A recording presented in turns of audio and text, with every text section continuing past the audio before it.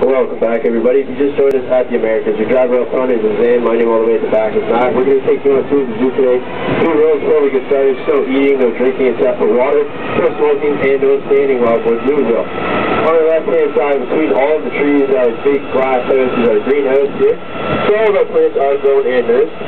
Our plant collection here at the zoo is actually valued at more than our animal collection. Kind of makes you wonder what they grow in there, but I assure you it is all legal. If you look at any of the pavilions today, the plants in those pavilions are actually native to geographic locations. So if you're in the African rainforest pavilion, the bush next to it might actually be worth more than the animals in the enclosure.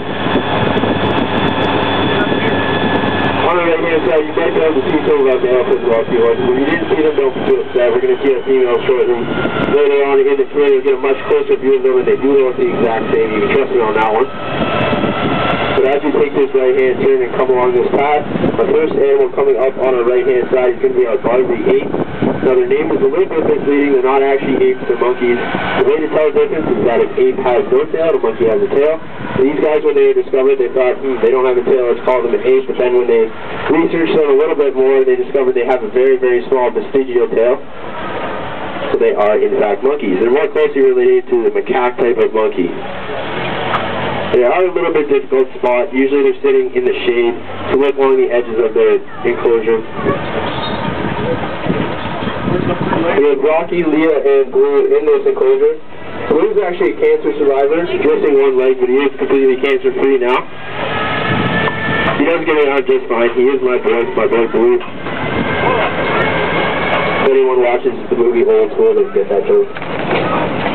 On the left-hand side of the house, these are the bulls. They are an Asiatic wild dog. They look a lot like a North American red fox, but they are a wild dog from Asia. It's spelled D-H-O-L-E.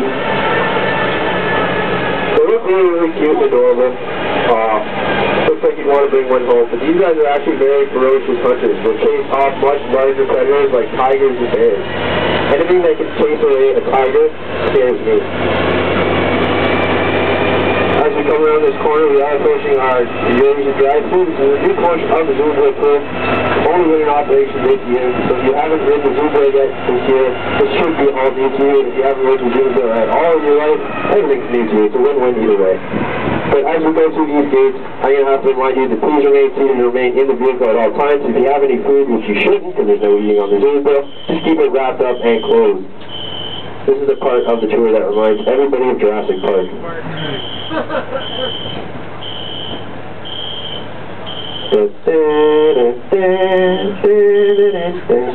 No? Nobody? If you haven't seen that movie, go home and watch it. That's your homework for today. It's a great movie. I believe it was recently released in 3D too, so if you're one of those new 3D nuts, you can also enjoy the movie. Really,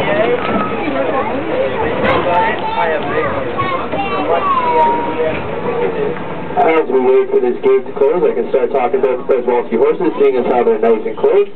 These guys are the only breed of wild horse. They are never ever domesticated. They are a bit smaller than your average domestic horse because they were never bred for size or strength. They are a bit larger than a pony though. You might notice that they all look very, very similar in size, shape, and color. It's because at one point back in the 1700s, there was as few as 17 of these guys left in the entire world. Only 17. They're only alive in zoos.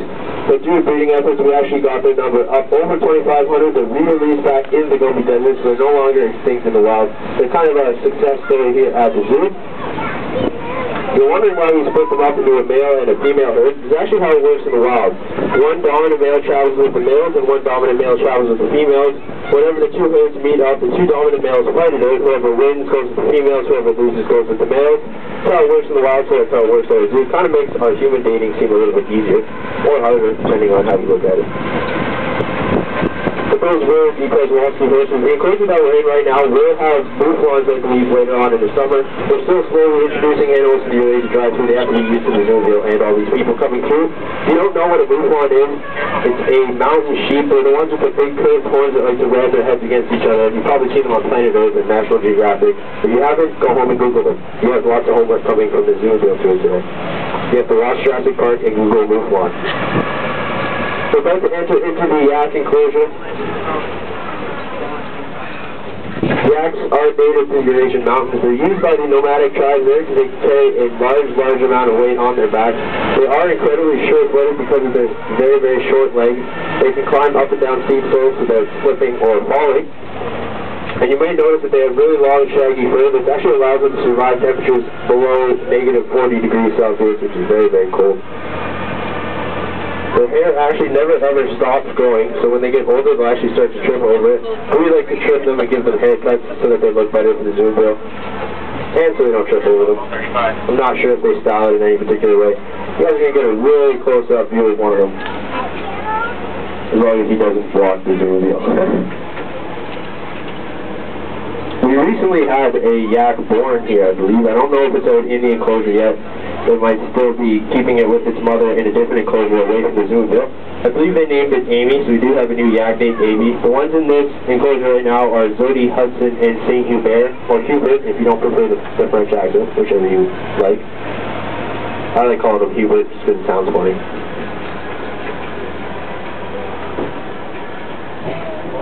Yaks are actually the second largest cattle, so we have the largest and the second largest here at the zoo. Now as we wait for this gate to open, we're going to continue on. That was a Eurasia drive-thru. Like I said, we're going to try to get more animals in there throughout the summer. We're also going to try to put in the Bactrian camels. If you don't know what a Bactrian camel is, they're the two-humped camels. Easy way to remember that. Capital B for Bactrian has two humps, much like they did. The other types of camels are going to be coming up ahead on our left. These are the dromedary camels. These guys have one hump. These guys are also the camels that give you camel rides up at the front of the zoo. So if you guys have ridden a camel before, or if you're interested in that, you can check that out. It's right next to our dish shop. I guess these guys have the day off here on the left-hand side.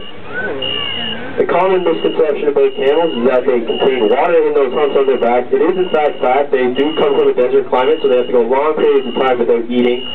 That's why they live off those fat stores on their back. It also helps them keep them cool because all the fat goes to those humps on their back as opposed to building up in different areas along their body, which would actually cause them to overheat in the desert climate.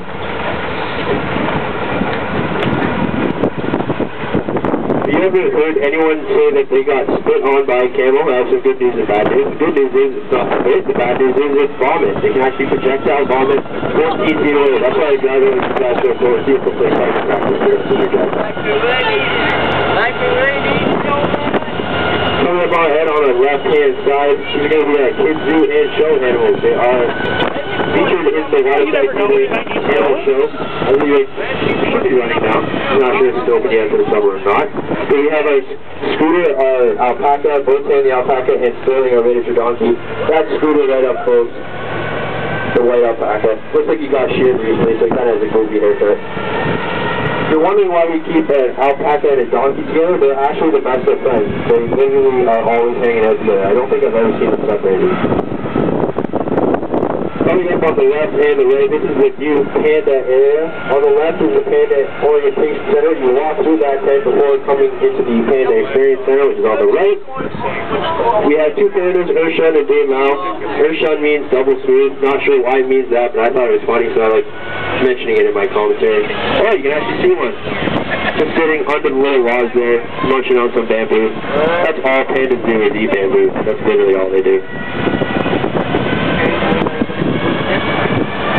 They are here for 5 years, so if you guys didn't get a chance to check them out today or if it's too busy, you have 5 years to see the pandas, so don't worry. They're not going anywhere quick. On the left-hand side, this is a splash pad. Great way to cool down on a hot summer day. It's not too hot today, and it is only open on weekends until the July long weekend. So it is no cool here, so if you can't swim, it's not a big deal. You can wear whatever you want. You can wear a business suit or a bathing suit, as long as you're wearing something, no birthday suit allowed. We're just waiting for some people to cross the road here. Our driver's such a nice guy, he's going to let the pedestrians cross. Good guy, Dan.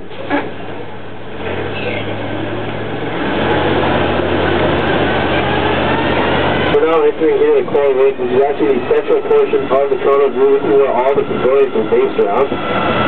Straight ahead of the zoo we're right about now, that's Africa, behind that's Canada.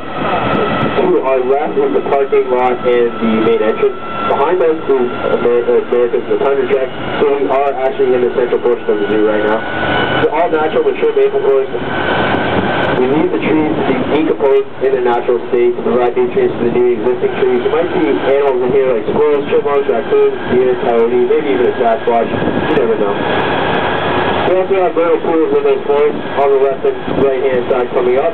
These are programs started by the Tron Zoo to aid in the breeding of frogs and other amphibians. The amphibian population has actually been approaching its first mass extinction since the dinosaurs, so we'd like to prevent that. As we come around this corner, it always tells me we are coming up to our final stop on the tour, which is our main station stop. There's also a stop for Himalaya, so if you guys want to check out the reticulated python orangutan or the Sumatra tigers, which are very cool, I highly suggest you guys go and check them out. They're just over the bridge that we're about to go under right now. On behalf of your driver and myself, we hope you enjoyed the ride on the Zoomobile today. We hope you join us again sometime. Just lastly, please remain seated until we come to a full and complete stop. Exit on your left-hand side only. The right-hand side is the service road, so other zoo vehicles may pass us. So exit on your left-hand side only. Enjoy the rest of your day at Zoo.